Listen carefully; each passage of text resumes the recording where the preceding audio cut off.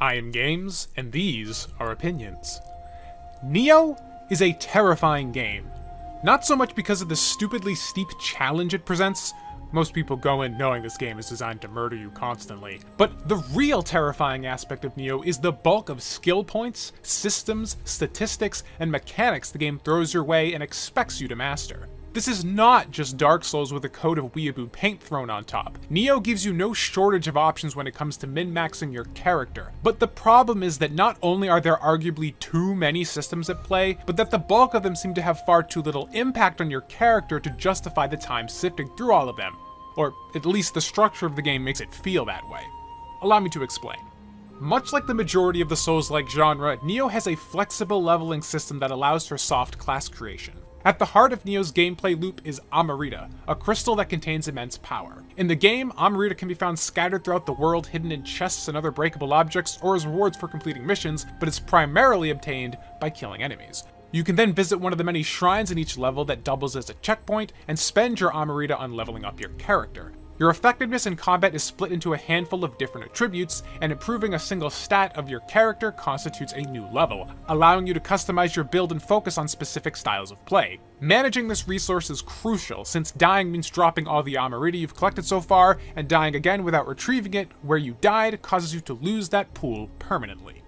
So far, so Dark Souls. However, Nioh goes far harder on giving you options. Unlike Souls, where the bulk of a weapon's effectiveness scales by pumping points into either strength or dexterity, Nioh instead gives every weapon group a buff based on a separate stat. So while leveling strength will increase your proficiency with axes, it only improves axes. If you want to improve your effectiveness with katanas, that requires leveling up heart, dexterity buffs dual katanas, etc., etc. This means that choosing a preferred weapon type early benefits your build, as you can stack points into a single attribute that will boost your preferred weapon type exclusively. But this also cuts down on potential experimentation, since unlike Souls, where you can play around with a whole range of weapon types under the strength-dex dichotomy, in Nioh, going outside your single-spec weapon type means you're at a disadvantage.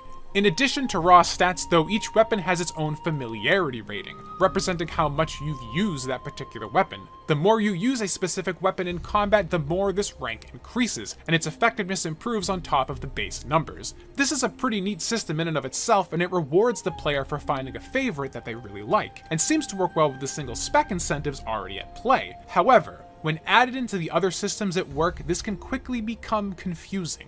Weapon acquisition in Nioh doesn't follow the Dark Souls formula, instead working much more like a dungeon crawler in the vein of Diablo. Nearly every enemy in the game drops loot of some kind, and all the loot is randomly generated, which means every sword, every bow, and every piece of armor in the game has the potential for different effects, even if you have 20 duplicates of the same item.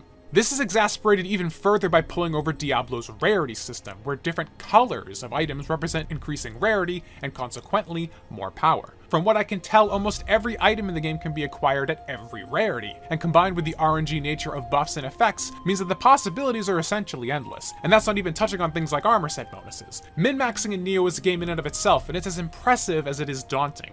Now, all of this is fantastic for the more meticulous among us, but I found that after about a dozen hours, the constant cycling of new items constituted a bit more of my total game time than I would have preferred. And now, sitting at over 60 hours of play, I can safely say that item management in Nioh can become a chore to all but the most enthused. The rate at which you pick up new items is staggeringly high, so you'll always want to jump into the menu and stack up what you just picked up against what you already have. You'll quickly end up with dozens if not hundreds of different items to cycle through and compare, and not just simple stats like attack and defense values, but loads of extra buffs and bonus effects. Do you want to use the axe that has a higher base damage and adds 7% fire damage, or the one with slightly less attack but reduces ki usage and gives you an extra 12% guard break while in mid stance? You'll find yourself asking questions like this constantly, and since you're always just a handful of minutes away from the next significant drop, it's almost impossible to settle into a loadout unless you decide to largely ignore this aspect of the game. Ignoring the loot is hard to do though, since it's the main method of progression. There's nothing really analogous to Titanite in Nioh, so you can't keep buffing your favorite weapon to keep it effective long term. Well, that's not entirely true. Nioh has a weapon upgrade system, but as you would expect in a game as dense with choice as this one, it's much more nuanced in its implementation. Between missions, you can visit the blacksmith that travels with you and, among other things, soul match your weapons. This allows you to take low-level weapons and armor and increase their effectiveness by sacrificing a higher-level piece of gear. The higher the level of the sacrificed gear compared to the receiving item, the more powerful the buff. Usually. You see, it's not always that straightforward. As I mentioned before, almost any item worth using in Nioh has additional effects beyond their base damage, and these effects are also tweaked by soul matching, but the effect isn't always positive. Sometimes you'll get a nice boost to damage with a soul match, but could reduce the potency of the weapon's buffs, which on its own could be considered a fair trade-off, but in this scenario, it kinda defeats the entire purpose, since those buffs are the only reason you'd want to hold onto that piece of gear in the first place. Mercifully, the game shows you what the effects of a soul match will be before you commit to the upgrade, so you can at least make an informed decision. I realize this might sound a little complex, so allow me to give you a tangible example. In the beginning of my playthrough, I found a blue bandit axe that, among other things, reduced key usage in high stance by 14%, as well as increasing guard break in high stance by 19%. It was a stupidly good combination and crushed early game, but eventually the raw damage began to fall behind other weapons, so I went to soul match it, and while the damage increased, both stats I mentioned dropped by 4 and 6% respectively, no matter what item I chose to use for the soul match. At that point, I had other axes that already did more damage and had similar buffs with percentages in that range, so I eventually just dumped the bandit axe for something new and saved myself the pile of gold for other things. Oh, did I forget to mention? Amarita doesn't double as money like in Souls, Nioh instead giving you another currency to juggle. Soul matching your weapon and entire armor sets even once can cost an exorbitant amount of gold though, and I found myself further disincentivized to bother with the mechanic, since in the time it would take me to farm the gold I'd need for a soul match, I'd most likely stumble upon better weapons in the interim. Something that was really nice about the upgrading in Soulsborne was that the cost in Souls to imbue weapons with Titanite was largely inconsequential. Since Titanite was a separate resource dedicated solely to improving gear, actually finding the Titanite in the first place made up for the bulk of the cost for the improvement. This made gear upgrades simple and approachable for the player, while also incentivizing them to explore the world more carefully. Nioh doesn't have a connected world, and its drops are largely randomized, so it turns all your mountains of RNG loot into its version of Titanite, but the resulting system lacks the elegance of FromSoft's approach, and all but tells you to just head back out there and grind more loot instead. Now, I'm sure someone in the comments right now is writing up a furious response on how I'm an idiot, and soul matching is actually completely logical and there's a system behind controlling the buffs debuffs to weapon effects, or that I just didn't level the blacksmith up enough. Yeah, the blacksmith can be upgraded too. And actually, while researching for this script, I stumbled upon a comment from a wiki that said the reason the numbers look like they're going down from a soul match is that soul matching resets your weapon's familiarity rating that I mentioned earlier, and that causes the drop. Maxing out the familiarity again from more use will bring the stats back up to normal. The fact that this wasn't apparent to me even 60 hours deep into the game kinda solidifies my entire point here. It's not that Nioh's systems aren't logical, it's that they're so overly dense that they may be doing more harm than good. On this very same wiki page, there were comments correcting and adding to the article referring to familiarity, which just stated higher familiarity lets you offer the items at a shrine for more Amarita, which threw me for a loop because I knew for sure that wasn't the case. If a wiki dedicated entirely to a single game has conflicting information on just one of the cornucopia of systems available in its own game, perhaps that's a sign of a problem. Throwing all these systems at the player makes for a lot of options, but paradox of choice quickly settles in for all but the most hardcore. This says nothing of the fact that very few of these systems are adequately explained in-game to even let you know how they all worked, as evidenced by the above examples. I know Digi in his playthrough just went for the biggest attack value and ignored everything else, but in my experience, the raw attack and defense are actually the least useful attributes, and the buffs are way more effective going into mid-game, so Nioh expects you to use them. That being said, all this time and hassle would be worth it if you actually ended up feeling like the time invested rewarded you with some significant results. But it's here, where all of Nioh's systems arguably need to be the most potent, that the game falls flat the hardest, and the nature of the mission structure does the most damage. Perhaps I'm just terrible at character building, but it seems to me that no matter how much time I spent min-maxing, how good of gear I got, or how many skill points I spent, William never seems to become any more effective than he was in the beginning of the game. Sure, the numbers go up, and if that's all it takes to satisfy you, then fantastic. But in terms of practical changes to the gameplay, nothing ever really feels like it's improving as you supposedly get stronger. You see, most games run into this issue when it comes to implementing a leveling system. Your avatar gains strength, but if the rest of the game doesn't rise to meet you, there's no more challenge. But if the game moves in lockstep with your character, the effort you're putting in becomes largely pointless, as there's no appreciable difference. The systems are just there to facilitate bigger numbers, and the developers hope you don't really think about it too much. Soulsborne, and especially Dark Souls 1, counters this issue incredibly well with its looping, interconnected map design. Enemies in Dark Souls 1 are scaled to the area they're in. They don't increase in strength with you. Since you're always moving around and revisiting areas you've been to before, even if it's just on your way to another new location you've yet to get to, you'll inevitably spar with enemies you've had trouble with early on at a later point and find they're now utterly trivial. A great example in Dark Souls 1 is the graveyard outside Firelink Shrine leading to the catacombs. Right from the beginning of the game, you can go to this area, and while it's not impossible to hold your own against the skeletons scattered throughout, they'll easily punish you with every mistake, and it's this way on purpose. It's FromSoft's way of telling you they want you to not go left towards the catacombs, but to your right, up towards Undead Burg. Because we flew in here, right? So, we haven't been, like, any of the directions. Oh, yo, what up? What's up, dude? This is more like it. Fast forward a dozen hours after getting the Lord Vessel and having to come back here to the catacombs and kill Nioh, and these same skeletons are now able to be utterly decimated by your now far stronger, better geared character. Oh, right. I forgot about the skeletons. I probably, like, one-shot these guys, though?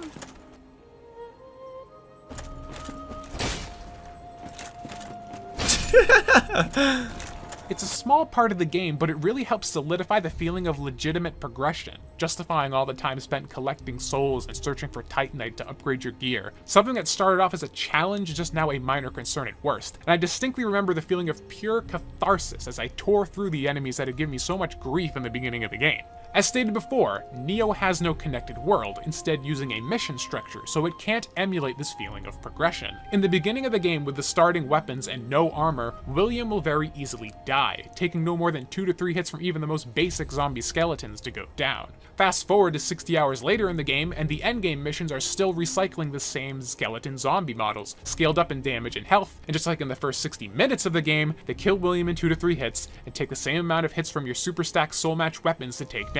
As a result, gearing and leveling in Nioh never really feels like you're getting any stronger. Instead, it just kind of feels like you're keeping up with everything else around you. And maybe that's the point, but it kind of nullifies any satisfaction you get from all the time invested interacting with all these systems, when in practice, they do fuck all. You never get a moment in Nioh like you do in Dark Souls going back to that graveyard. Your increase in strength is only in the numbers that pop up with each hit. It's all empty avatar strength. None of it amounts to anything truly tangible. This feeling of empty progression is reinforced by other smaller details as well. One simple example that I noticed playing some more Nioh for this video back to back with Bloodborne is that in Bloodborne, and other FromSoft games, your HP and stamina meters start off really small, but as you pour more points into vitality and endurance, those bars slowly get larger, giving you a tangible, visual cue for your character's improvement as the game progresses. On the other hand, Nioh's health and key meters remain static, and without digging into the menus to toggle on showing numerical values, there's no obvious visual to show your improvement long term. Now, this aspect of Nioh is unfortunate, but it can still be seen as a rather subjective contention. Sure, it contributes to a feeling of empty strength, but that might not be something that bothers you. However, there is another example of this that's a fair bit more concrete, and as a result, a bit more difficult to shrug off.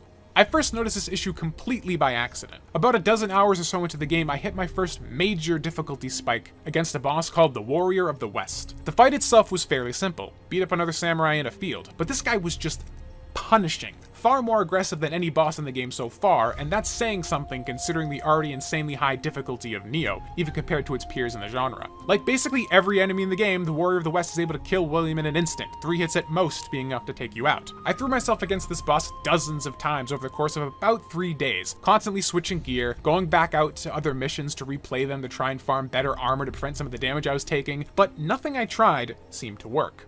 All this extra armor was causing me additional problems though. Like Souls, equipment in Nioh has weight, and the closer you get to your equip load, the slower you move. Unlike Souls though, which expresses encumbrance via a few different roll states, Nioh's equip load is far more granular, each 10% or so subtly slowing you down even more. Not only that, but stamina cost for everything increases as you move closer to your equip load, meaning better defense essentially costs you both offensive options and maneuverability. In this situation though, I figured it was a cost worth taking to try and save myself from getting two-shotted, but after continuing to get my ass handed to me, it was time for a new strategy. I unequipped all my armor for shits and giggles, assuming that, while now I'd assuredly die in merely 1 hit across the board, I'll be able to move a lot faster and hit harder without worrying about managing stamina as much. Imagine my surprise then, when despite dropping over 200 points in defense, I still took around the exact same amount of damage naked that I was wearing heavier armor. Even now, 60 hours in with much more powerful armor than I had during that fight, every time I experiment taking off my armor to fall back on agility, I can't notice an appreciable difference in damage taken, but do notice a large uptick in stamina conservation. This is still all feelings though, so I decided to put it to the test. I captured some footage so I could accurately compare damage taken with and without armor from the same enemy via the same attack. The difference in damage can then show definitively the effectiveness of at least my particular set of armor in Nioh. I've also made sure to not have a Guardian Spirit equipped, so the only defensive buffs come from the armor alone. In this first clip, I'm wearing armor. When taking the overhead attack from this Oni demon guy, I take 1,801 points of damage from a single hit from a common enemy.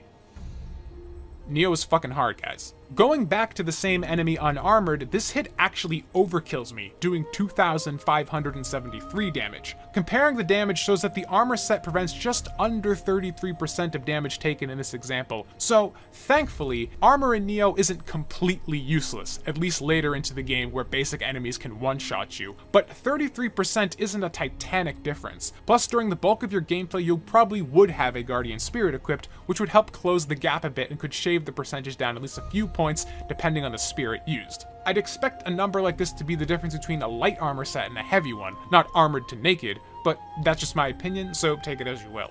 I think probably the more valuable piece of information here though is that even with armor, a single hit from a common enemy can do over 80% of your life bar in damage. When you combine this with elixirs, Nioh's version of Estus, being a collectible you pick up from the world and not tied to respawns, it makes damage reduction from gear even more important, since you can't always reliably have your max amount of elixirs on you. When you're out of stock, you only gain 3 when respawning from a shrine, and farming for more is rather difficult because they aren't a common drop like blood vials in Bloodborne, for instance. Unless you found all the Kodamas in the area that grant you a bonus that gives you a 25% increased chance of enemies dropping elixir, in yet another example of Nioh adding needless complexity. 3 elixirs don't mean much though when they can't even regen the amount of health lost from the single attack in the previous example, which means your base elixirs can cover at best around 3 heavy hits and maybe 5 to 7 lesser attacks. Now, the natural response to a piece of criticism like this is probably, Tom, this is a weak point to make. It's a Souls-like. These games put far more emphasis on positioning, dodging, and blocking than soaking up damage with armor values. Armor only really mattered in Dark Souls 1, and even that wasn't a band-aid for poor play. Dark Souls 3 and Bloodborne are referred to as Fashion Souls because the armor largely was reduced to aesthetic flair over any real gameplay value in the majority of cases. Why treat Nioh any differently? And you'd be absolutely right in those games. Dark Souls 1 only had a handful of armor sets, and while they can be upgraded, the system is pretty basic, and will probably be largely treated as an afterthought since you only have so much Titanite, and improving your weapons has a much greater impact on your effectiveness. Dark Souls 3 and Bloodborne don't even have armor upgrading. Armor is much less relevant to the gameplay. This is Nioh though, and as I explained earlier, there are a ton of systems in play dedicated to assessing, enhancing, comparing, and buffing the mountains of armor sets that the game constantly throws at you from start to finish. The entire conceit of the game is engaging with all these multi-layered systems that demand so much of your in-game resources and real-life time, to then deliver this little of a payoff. It speaks to a central gameplay conceit that is questionably balanced. At this point, why even have all these systems in the first place? Why spend all the time trying to collect armor sets with stacking buffs, and then soul matching them to increase their stats, if running around in my loincloth is in the same ballpark of effectiveness, but with the added benefit of being faster on top of it, in a game that's all about positioning? Why spend all this time collecting loot and upgrading my weapons if the game's design never lets me feel like I'm getting any stronger? Why not just have skill points for acquiring new weapon arts, ninja arts, and Amyo magic, since those are the only things that have an appreciable effect on gameplay because they give William new skills to use in combat, not just bigger numbers? More isn't always better.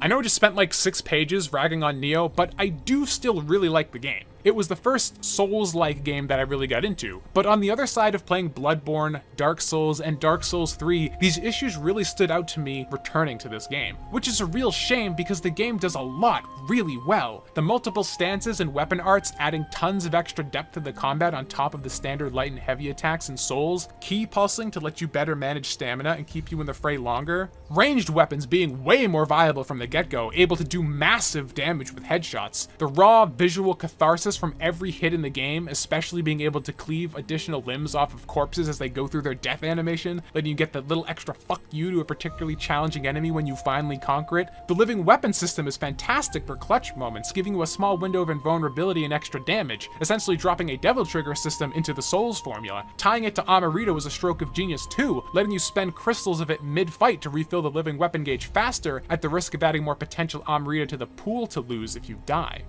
There's just a lot going on in Nioh, as I said at the top, and while so much of it is rewarding and cathartic, there's also a lot that just feels unsubstantial when examined a bit more closely. And it's just a shame that the systems that fall prey to this the most are also the ones that are the most forward-facing and invalidate a fair portion of the moment-to-moment gameplay. I'll probably finish Nioh someday, but the fact that I have to spend so much time engaging with systems that don't give any appreciable feedback to using them means the day that I actually do end up beating this game is a fair bit further off than I otherwise would have liked.